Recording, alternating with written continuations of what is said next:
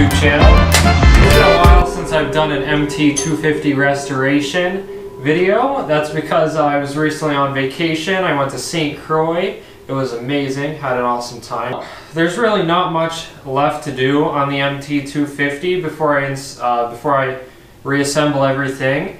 There's the gas tank, of course, that'll be the next video. But in this video, the seat.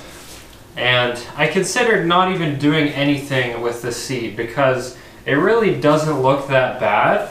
I mean, I think I probably could have just put it on there and sent it, but since I'm making everything else on this bike look so nice, I think I should take the time to really restore each piece. So I've bought a new seat cover because this one does have some rips. And then I'm going to be repainting the bottom of the seat pan because it is pretty rusty, as you can see.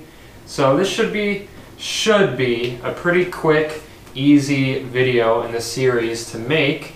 We're just going to be painting and reupholstering. Couldn't get easier than that. As you can see, there's just these little pointy metal tabs that stab through the fabric, and then you bend them down to hold it in place.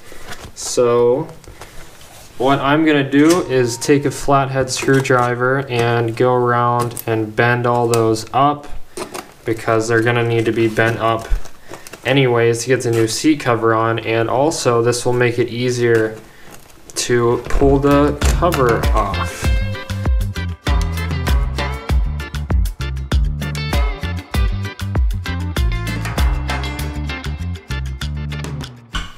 Looks like these hinges are gonna have to come off, or at least just this one.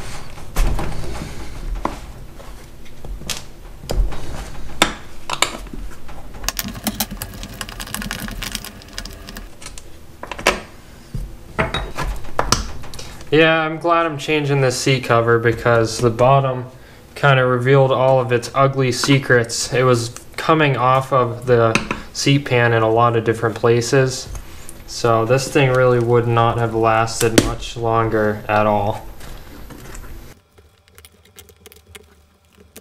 And looks like that's it. All of these ones were not even attached on the other side.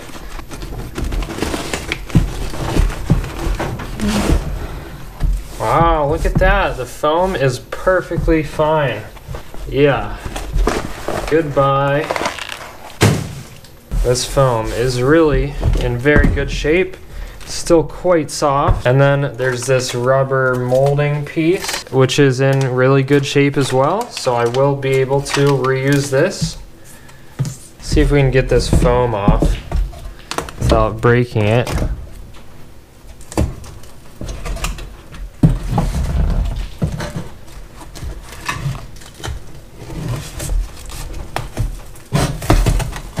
There we go. So this looks a little bit gross on the bottom, but that's just rust stuck to it from the metal. It's actually in really good shape. And then there's the top of the seat pan. Definitely some rust, so there was moisture getting trapped in between, but the paint's still nice and glossy, not like on the bottom. So let's take this thing outside, and I'm gonna spend a little while just wire wheeling all the rust off of this thing. Here we go. Okay.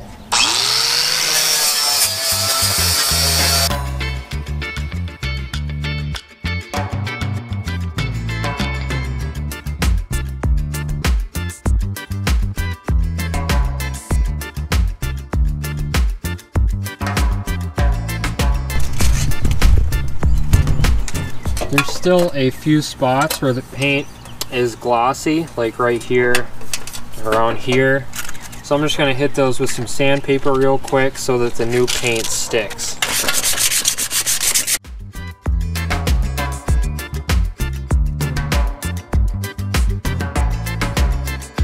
Now I've got some paint thinner in the spray bottle here, so I'm going to spray some of that stuff on, wipe it nice and dry to clean.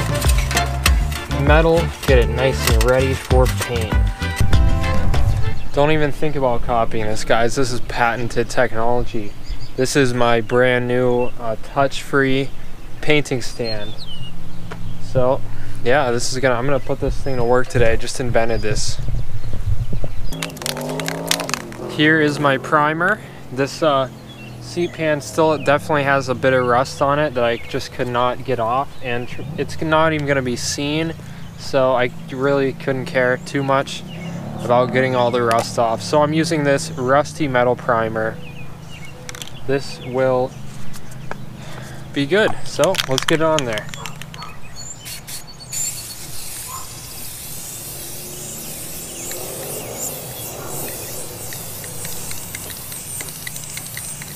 Remember guys, always do a few thin light coats. That's a lot better than one thick heavy coat.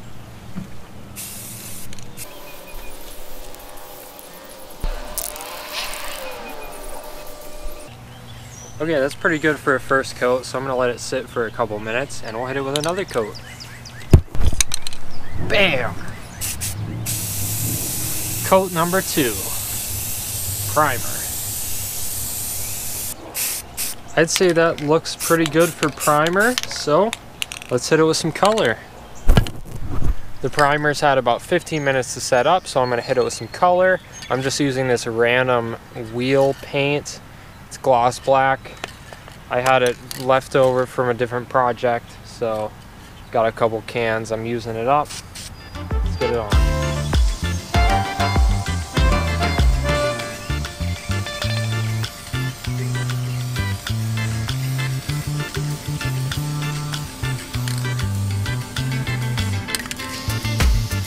Coat number 2, here we go.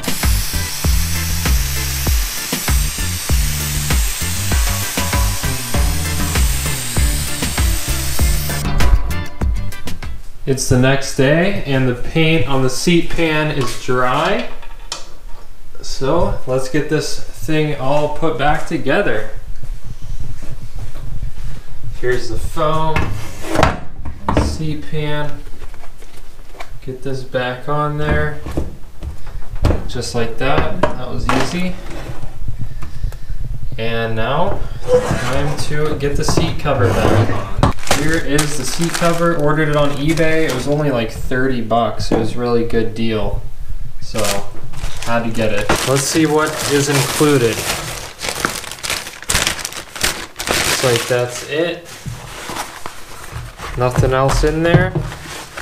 It does have the Honda on the back. I thought it might not have that because I asked one guy that made seat covers and he said it doesn't come with the Honda emblem because it's copyrighted. But I'm glad this one does, and the font actually looks correct. It comes with a little written up instruction page. It says these covers are installed exactly as the original were as true replacement covers.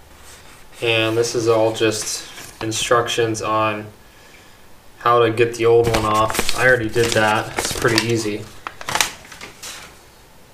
So, it looks like really good quality. Can't wait to see what it looks like stretched in place. But I did forget one thing. There's this plastic piece here, which must go over the sharp metal edge to protect the fabric from ripping on the metal. So we definitely need that. Let's get this on here. I gave it a good washing also, so it's nice and clean.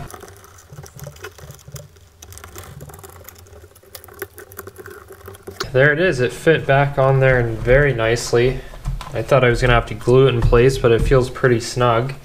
So I think it'll stay on there. And the seat cover will also hold it in place. There are a couple places where this protector ripped, broken, so I'm just gonna take a little bit of this black Gorilla Tape here and just add it on over the cracked spot. Put the foam back on.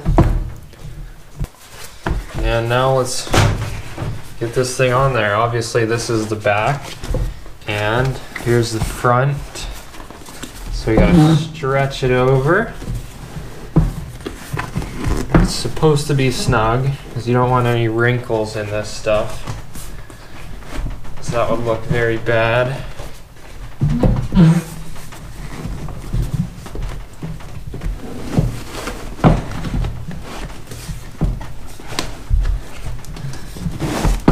There it goes. Definitely takes a bit of force to get that on there. Now let's flip it over. And gonna want to bend these tabs up a little bit more. And we're gonna start with the back center. There we go. Back center is in place. Pull it really tight.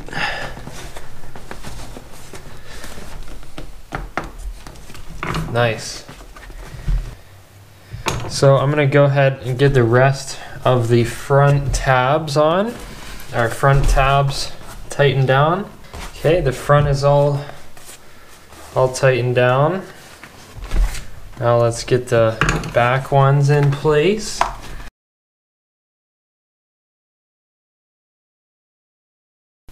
Okay, that's the whole back in place. Looking pretty good. Hopefully these wrinkles will go away as I pull the side ones tighter. Looks like I am gonna have to pull off all of this hardware, the hinges and stuff, so that I can get the seat cover in behind them.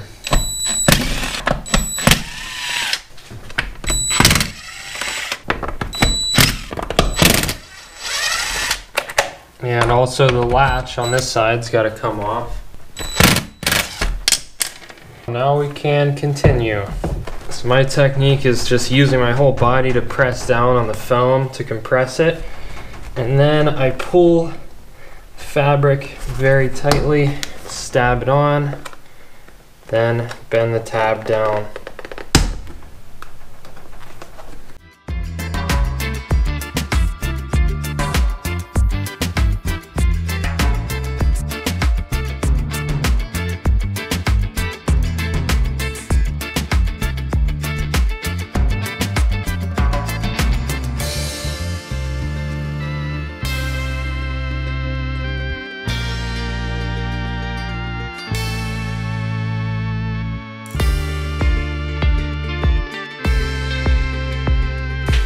Now I'm going to reinstall the hinges.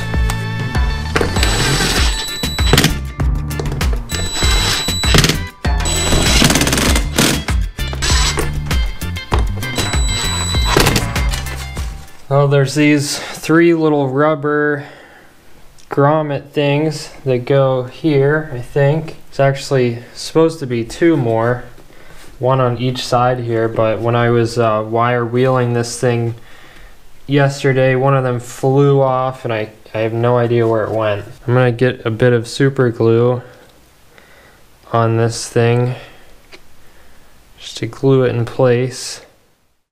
Well guys, that's gonna be it for this video. I've got the seat reupholstered, got the new seat cover on, also painted that seat pan on the top and bottom. I think it came out really nice. This is really gonna look great on the bike. I just can't wait to get this thing reassembled. I'm sure you guys are itching to see the reassembly as well.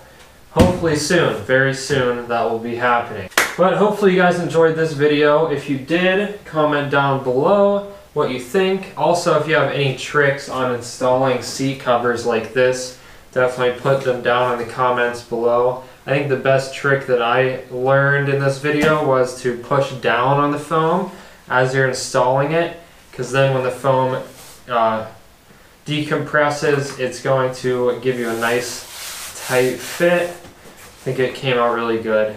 Hit that subscribe button and the notification bell if you want to stay in the loop with all of my restoration videos. And if you enjoyed the video, please hit that like button. And I had a really fun time with this short little quick restoration video. So I will see you guys next time. Peace out.